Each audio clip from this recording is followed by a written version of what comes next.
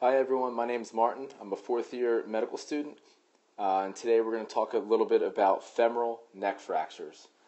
So this is going to be a multi-part video series. In terms of femoral neck fractures, it's most likely going to consist of two videos, one kind of going through an overview, an anatomy, as well as some of the clinical presentation and radiographic evaluation that's needed for femoral neck fractures. And the second video is going to detail the classification of femoral neck fractures and basically how do we treat it, more of like an algorithmic type approach to treatment. So let's start. So let's go through an overview. Femoral neck fractures are increasingly common in the aging population. They're going to be more prevalent in women than in men. And when you look in terms of race, they're going to be more prevalent in Caucasian as opposed to African American. In terms of mechanism of action, a bit in terms of how they have the fracture or how the fracture occurs, we're going to think of two things. We're going to think of low energy type mechanisms, and we're going to think of high energy. So low energy is basically going to sound what it seems what it's going to sound like. Low energy is going to mean fall from a standing height. And if you see this is mainly going to be in the elderly population. High energy is going to be things like falling from a significant height or a motor vehicle accident. And this, if it happens in young patients, if young patients have a hip fracture or femoral neck fracture, it's more likely to be from a high energy. But this also is not limited to young. It also can occur in the elderly. One thing I want to mention here with this mechanism is that associated with femoral neck fractures, you can have femoral shaft fractures. This can occur about 6 to 9% of the time. And if you do have that, you want to make sure you're treating the femoral neck fracture first. So what's the prognosis on femoral neck fractures? In terms of the elderly, it's not that great. There's about a 25 to 30% mortality at the first year, within the first year post femoral neck fracture. One of the biggest factors to assess this mortality is something known as pre-injury mobility. So if they had better pre-injury mobility, they're less likely to have this mortality as opposed to someone that has a very little pre-injury mobility. And also it's worthwhile saying that patients with chronic renal failure actually can have rates of mortality upwards to 45% mortality at 1 year.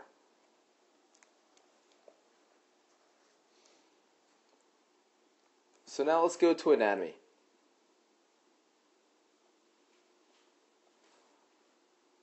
We'll draw the femur here.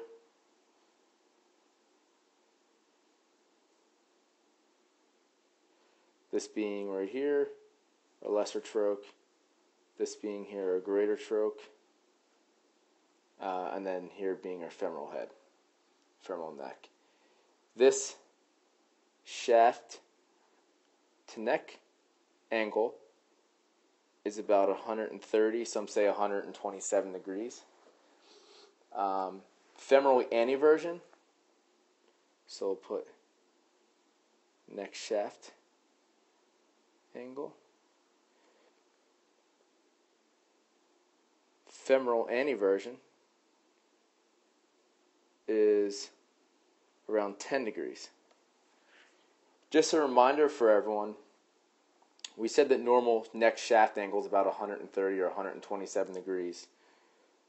We normally call a neck shaft angle that is less than 120 to be something known as coxa vara so it means that the shaft is in varus. Or if we have something greater than 135 here, we have coxa valga, which basically means that it's going to be more into valgus. This is going to come in handy when we talk about the classification, specifically the Garden classification. When we talk about blood supply, we're gonna break it down into two components, and we'll start this on the next page. The first component is going to be from birth to our adult years. This is a little simplified, but we'll go with it. And the next is going to be from your adult years forward. From birth to your adult years, you're going to have basically blood flow from three main sources: your medial femoral circumflex, your lateral fem circumflex, and then a branch of your obturator artery. As you progress to an adult 18 years and beyond, it's mainly going to be from your medial femoral circumflex. Specifically, it's going to be a branch known as your lateral epiphyseal artery. So let's talk about presentation. How are these patients going to present when they come into the ED? Well, it's going to depend on whether it's displaced or non-displaced. For non-displaced, or we can call it basically a stress or impacted fracture, they may lack deformity.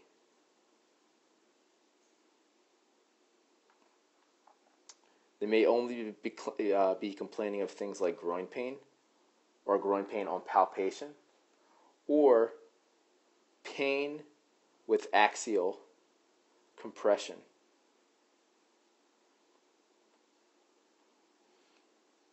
In displaced,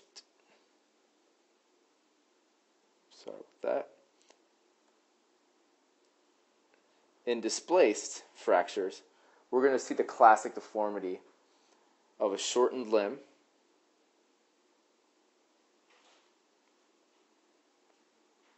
with some external rotation.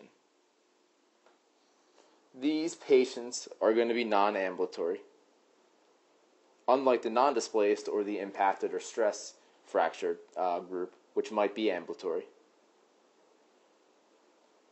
So here's just a hint, is even if the patient isn't coming in complaining of or showing a presentation of a shortened limb with external rotation, they still could be having a hip fracture or a femoral neck fracture. So let's say now a patient comes in complaining of groin pain, non-ambulatory, the patient's limb is shortened and it's externally rotated. What do we do next? Well, we want to get a radiographic eval. First and foremost, we want to get some type of plain films. Specifically, the views we're looking for, we want an AP pelvis.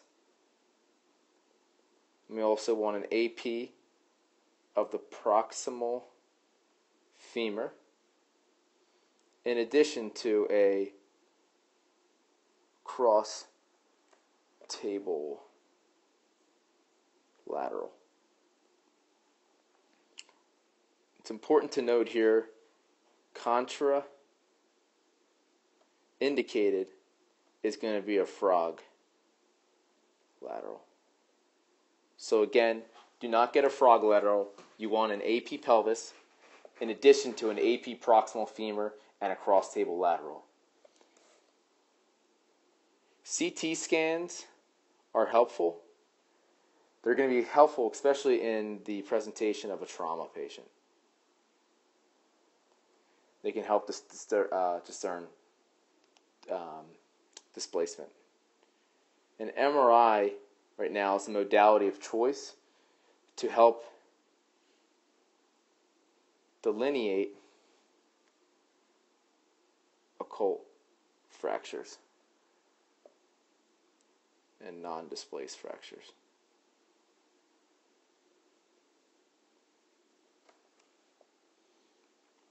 Okay, so I hope that was helpful. This is going to be our first part on femoral neck fractures. Again, talking about a little bit of the overview, the clinical presentation, and how do we basically work them up in terms of radiographic evaluation. The next series is going to talk about classification, going through both the anatomic, Powell's, Garden classifications, and then also talking about treatment, basically non-op and op treatment. I hope you found them helpful. Thank you.